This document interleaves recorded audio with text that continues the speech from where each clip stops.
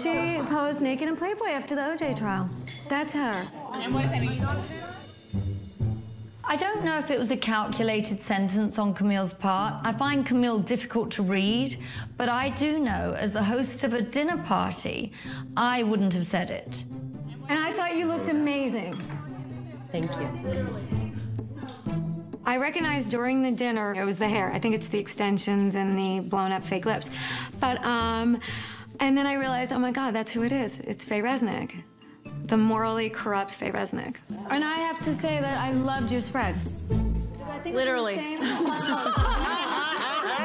I didn't spread.